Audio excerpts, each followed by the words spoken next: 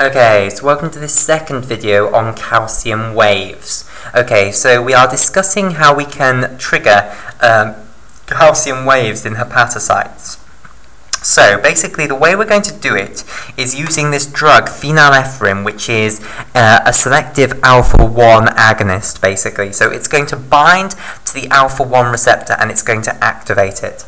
Now alpha-1 receptors are G-protein coupled receptors, so they have 7 transmembrane alpha helices and they are coupled to a heterotrimeric G-protein. So let's draw that here. So this receptor is coupled to a heterotrimeric G protein. Now heterotrimeric G proteins consist of 3 subunits, an alpha subunit, a beta subunit, and a gamma subunit. Now you can make a huge number of heterotrimeric G proteins because there are 16 different genes which code for alpha subunits, there are 5 different genes which code for beta subunits, and there are 12 different genes which code for gamma subunits. So you can make a huge number of different heterotrimeric G proteins. Now, the alpha-1 receptor is specifically coupled to GQ G proteins. So this G protein needs to be of the GQ type, basically. Now, what exactly does that mean? Well, basically, the G protein is named after which alpha subunit it has, i.e. we don't care what the beta and the gamma subunit are. So if you have a GQ, heterotrimeric G protein, what that means is that this alpha subunit is the alpha Q subunit. Okay, so the alpha-1 receptor is coupled to the GQ G protein, which means that the alpha subunit of the heterotrimeric G protein it's coupled to is alpha Q. Right, now, when the heterotrimeric G protein is inactive, the alpha subunit is bound to GDP, like so, okay?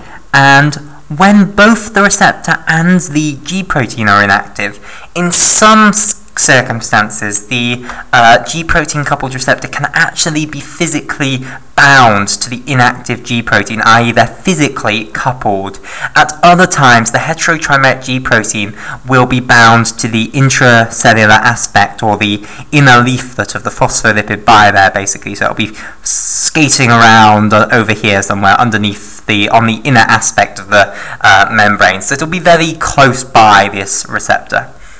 Now, when the agonist, phenylephrine, binds to the alpha-1 receptor, the alpha-1 receptor becomes catalytically active. And what it's going to do is it's going to cleave off this GDP from the alpha's Q subunit, and it's going to take a GTP molecule from the cytoplasm, so let's say we've got GTP over here, and it's basically going to bind that GTP to the alpha Q subunit. Okay, so you're now going to end up with alpha Q bound to GTP, basically. And once you've got the alpha Q subunit bound to GTP, it no longer wants to associate with the beta and the gamma subunit. So the beta and the gamma subunit remain together and are now called the beta-gamma subunit. But the alpha Q with its GTP goes off on its own little adventure. Right, and what it goes and does is it goes and activates an enzyme in the membrane of the cell, which is phospholipase C, specifically phospholipase C beta, basically. Okay, and this enzyme phospholipase C beta basically takes a constituent of the phospholipid bilayer and breaks it down. So what's the enzyme phospholipase C beta going to do? Well, let's draw it down here. If this is phospholipase C beta, what it's going to do is it's going to take a component of the membrane, which is PIP2, which I'll draw like so. 2 of its hydrophobic tails there. Then it's got a phosphate group there, the inositol group here, and the 2 phosphate groups coming off of here and here. Okay, so this is PIP2 and it sits in the phospholipid bilayer. So this is PIP2. Right, and basically what phospholipase C beta is going to do is it's going to cut this bond here between the diacyl glyceride here and the phosphate group here, basically. So, what it's going to split this into is a diacyl glyceride molecule over here. So this is diacyl glyceride, and I'll write all these names out in full in a moment. and it's going to split it also into this inositol 1,4,5 trisphosphate, or IP3 molecule over here, like so. Right, okay, so this is IP3, and now I need to write these names out for you. IP3. Okay, so this is phosphatidyl inositol 4,5 bisphosphate. Phosphatidyl inositol. Oh dear, we're going over our picture of adrenaline. 4,5 bisphosphate. Okay, right. That's what PIP2 stands for. IP3 stands for inositol 1,4,5 trisphosphate. Inositol 1,4,5 trisphosphate. And DAG stands for diacylglyceride. Okay, so this stands for diacylglyceride. Okay, right, so there are all those big fancy names written out, and basically what now happens is that the IP3 that you produce in this reaction is going to activate IP3 receptors, or it's going to prime IP3 receptors. Okay, so I think we'll go on to the next page to do this. Now, if we draw our hepatocyte back again, and we'll draw a nice big hepatocyte here. So here's our hepatocyte. We need to remember that this hepatocyte didn't just have one alpha-1 receptor on it. It was covered in alpha-1 receptors, basically. So, when we doused this hepatocyte in phenylephrine, what would have happened is all over the place, you would have had these alpha-1 receptors being activated, basically. So, over here, and all over the place, basically, you had these alpha-1 receptors being activated, which means that you've been making IP3 all over the place. So IP3 is going up over here, IP3 is going up over here, and IP3 is going up over here, all over the place, basically. So, you are, oh dear, what have I done there? So you're going to get IP3 going up cytoplasmically. Now, basically, there is an organelle which sort of spans the entire cell, known as the endoplasmic reticulum. So this is going to be our endoplasmic reticulum here. Okay, right. Endoplasmic reticulum. And the endoplasmic reticulum stores calcium. It sequesters calcium from the cytoplasm and puts it in the lumen of the endoplasmic reticulum. So there's quite a high calcium concentration in here. Whereas the calcium concentration in the cytoplasm is very, very low, approximately 100 nanomolar, basically. Right, now the endoplasmic reticulum has in its membrane channels, basically, receptors for IP3, so I'll draw these here. So these are IP3 receptors here, which are calcium channels. They allow calcium to move through when they are open, but at the moment they are closed, so there's no calcium coming out of the endoplasmic reticulum at the moment, and calcium level in the cytoplasm is very, very low. Now, we need to discuss how IP3 interacts with its receptor, basically. So, let me draw a bigger picture of these IP3 receptors here. Okay, so here is a bigger picture of our IP3 receptor. Right, like so. Okay, so basically all of these IP3 receptors are made up of 4 proteins, 4 polypeptides. So it's not one huge great polypeptide, it's made up of 4 distinct polypeptides, or 4 distinct subunits.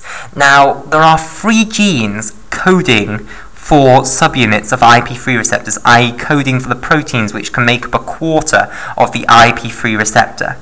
And basically, you don't actually have to make homotetramers. A homotetramer would be if you took one of these genes, made 4 proteins from that gene, and stuck them all together to make an IP3 receptor that had an identical subunit making it up. Now, a heterotetramer is where you use different subunits, basically. Different genes code for different subunits. In the case of IP3 receptors, you can make heterotetramers. They do exist in real life.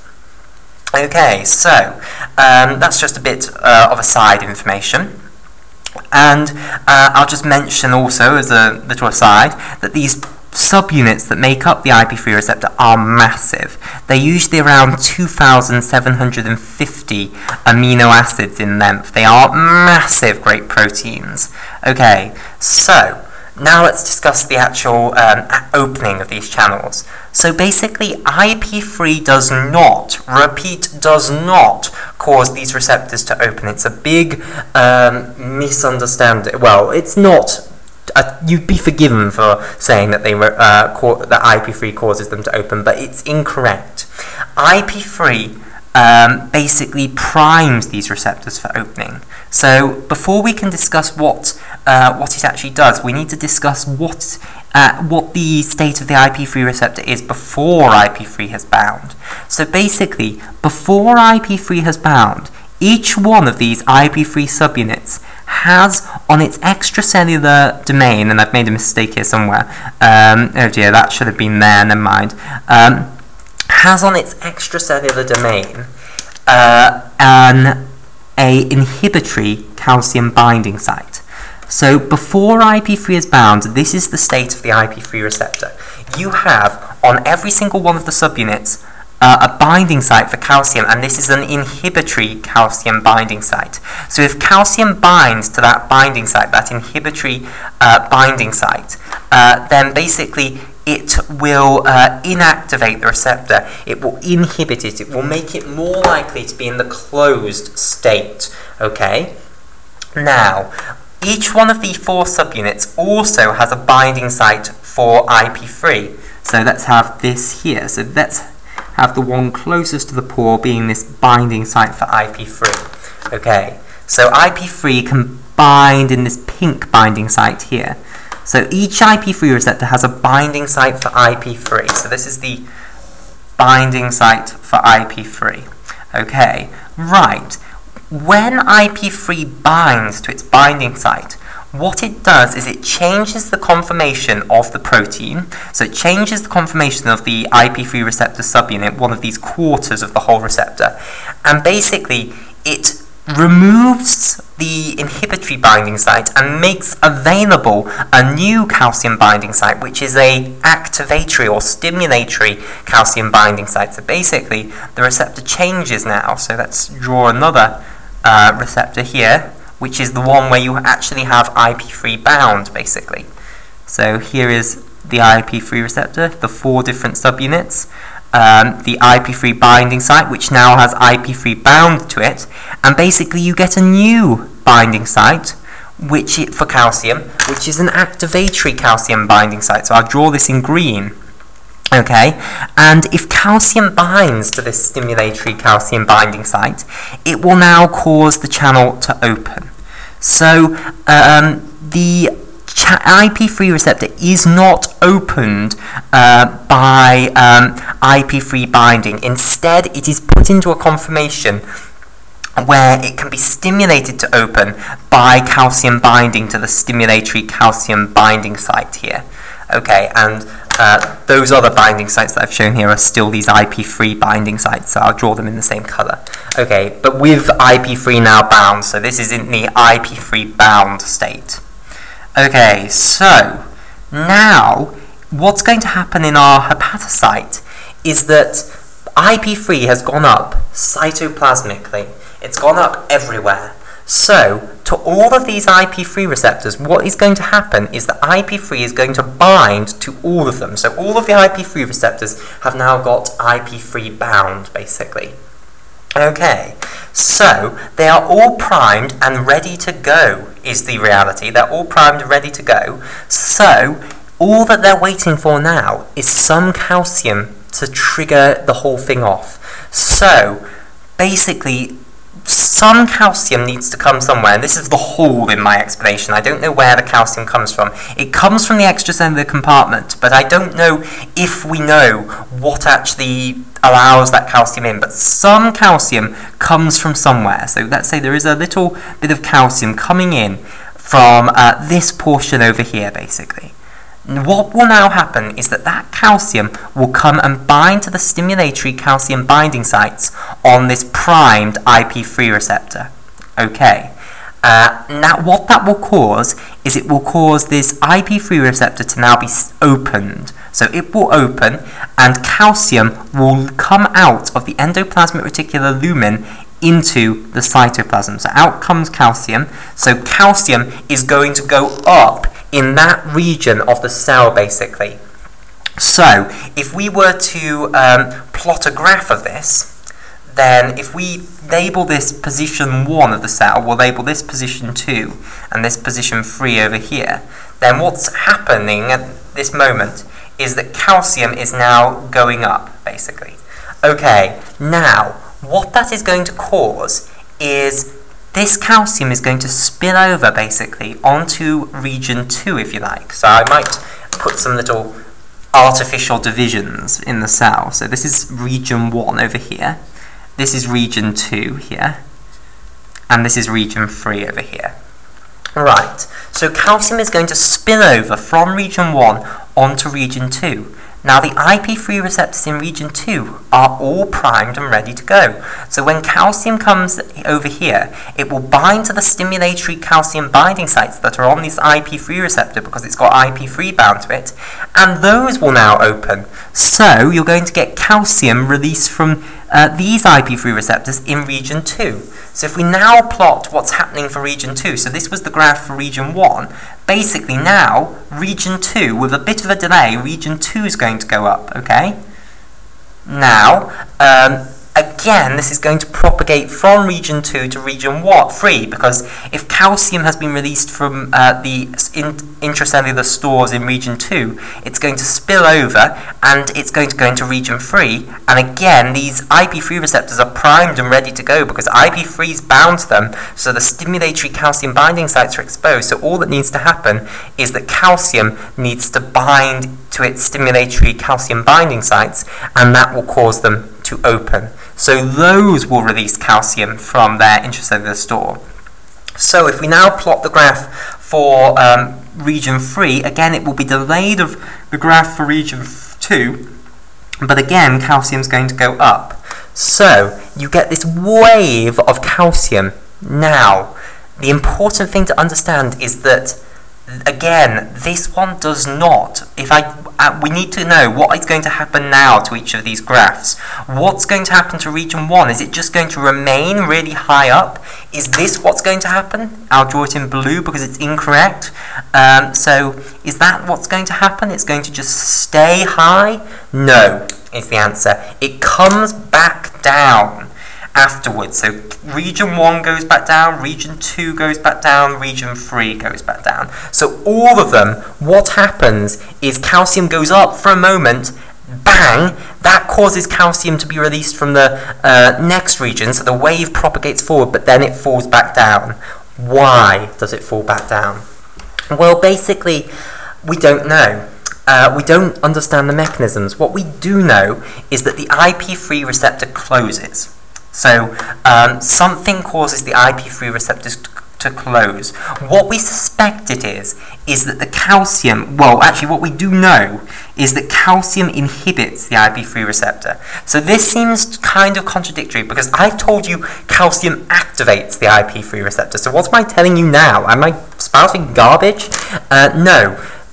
Low levels of calcium does stimulate the IP3 receptor. It binds to these stimulatory calcium binding sites, and that causes the IP3 receptor to open. But if calcium level gets very, very high, what's going to happen is that you get this negative feedback. Then, if you've got very, very high calcium, then it starts inhibiting the IP3 receptors. So we'll continue this discussion in the next video.